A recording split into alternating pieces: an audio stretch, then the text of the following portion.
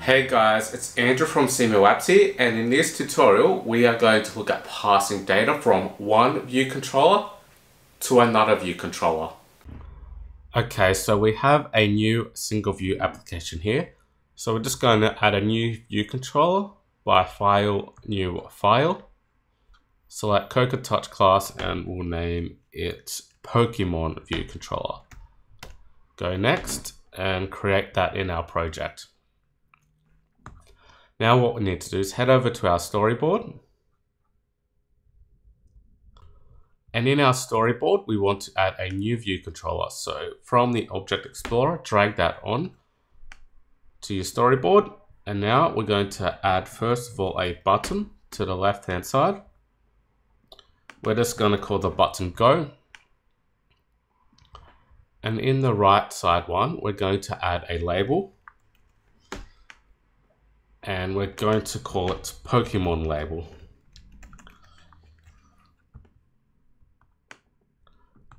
And we'll expand that out a bit. And what we're going to do is with this button, select it, hold the control key down, connect it up with a show action seg. And when we hit go, we're going to pass a Pokemon name to this view controller and change the label. So with this second view controller, first of all, select it. And then in the top right, we need to change the custom class from the default UI view controller to Pokemon view controller. So that's a view controller we just created. And with that done, we can select the Pokemon label, open up the assistant editor, and now we can connect it up to our Pokemon view controller. And we're going to name it label Pokemon. Connect that up, and now we're ready to go. So close that down, go to our Pokemon view controller, and you'll notice that when you create this, it creates this mark navigation code template here. Copy that out, go to our view controller, copy that into our view controller, and we'll just uncomment that out. And we'll just format it up properly here.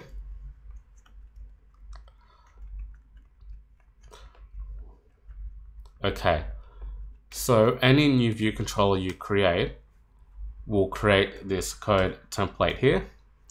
And what happens is whenever you move from one view controller to another view controller, it will run this block of code here, preparing to move to the next view controller. So what we'll do in here, we'll do let vc for view controller equals seg.destination.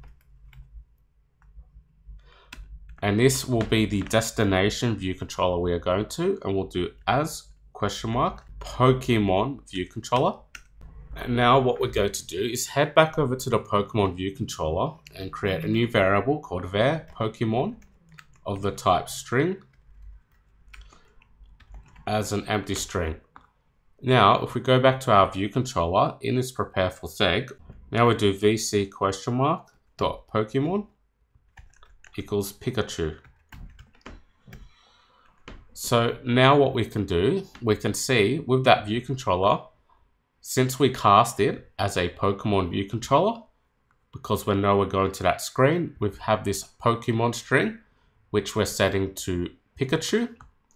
And now in the Pokemon view controller, we can simply do label Pokemon dot text equals the Pokemon is, and then we'll add that Pokemon string in.